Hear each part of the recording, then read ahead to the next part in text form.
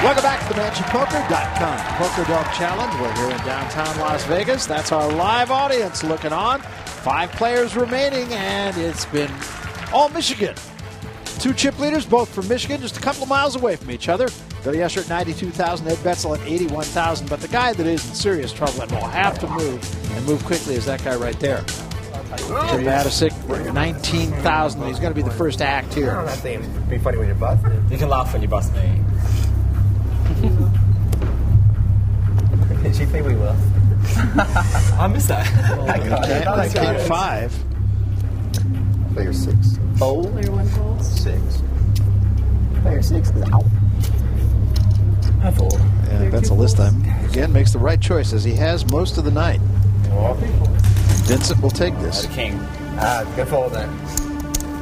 Well, are you ready to be part of the most exhilarating and breathtaking poker series ever to hit television? All you have to do is log on to MansionPoker.com. You register, you enter any one of the daily online qualifiers, and you know what?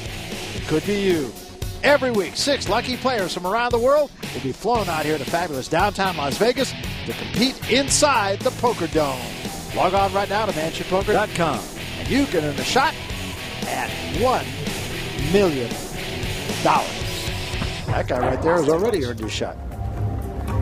One of these 5 remaining players will go on to our $1 million qualifying table.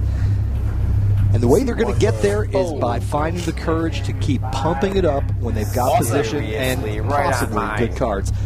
Barry, by my count, close to 90% of the time that somebody has raised pre-flop, they have won the pot. Yeah. You know what? Because I like you. They're going to You have me let this one go to Matisic with a 6-5. But you know what? He's going to take anything he can get right now. You're back to 60,000 just like. And now the blinds will go up to 5,000 and 10,000. So even though Matisic won that hand, he didn't really gain anything in terms of he's got to act. You can go 35 pre-flop. 3 folds. That's pretty hard. He's got a Queen 8 here, but Usher, of course, with a King 8. And Vincent, with the ace on the button, raises as he ought to. Matisic already has close to 25% of his chips in the small blind there. Take your time, take your time. Take your time. Take your time. I fold. No cases. He folds. I'm going to give it to you, too. Usher will say, go ahead and take it.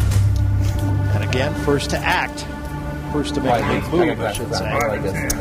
Vincent takes it down. And now Vincent is tied for the chip lead with Usher. And the 2 of them with just 1,000 more chips than Betzel. So it's very, very close amongst the 3 chip leaders. Matisic now has the button with a tiny pair of deuces. It's time for him to move all in. He's got to.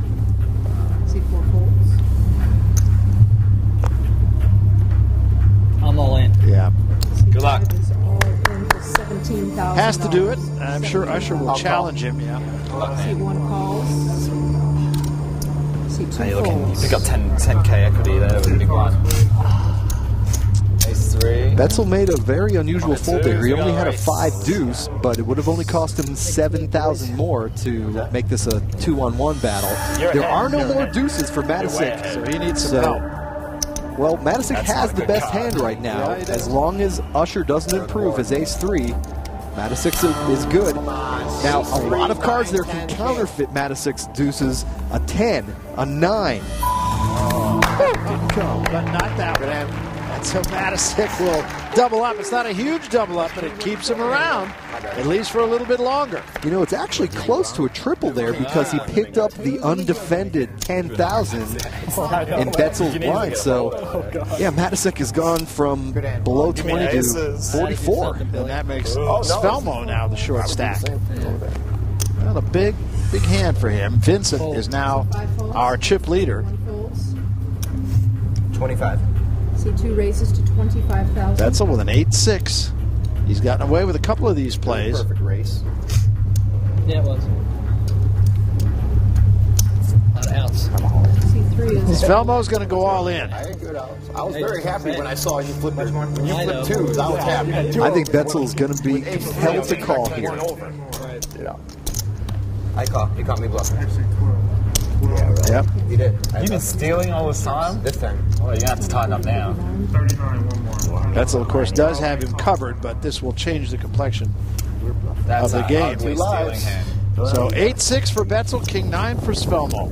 Hand in the cookie jar.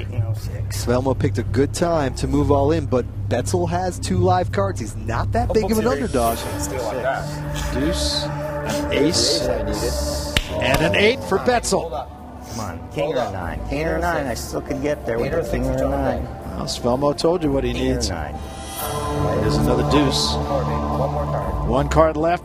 Got to be a king or a 9 for King or a Svelmo. 9.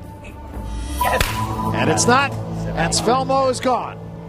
And Betzel will be in a very good position here as he got away with one. There's no question about it, and he knows he got away with it, but of course he is going to take that. So Ed Betzel out of Fraser, Michigan will very likely take over the chip lead. We'll find out when we come back to the Poker Dome.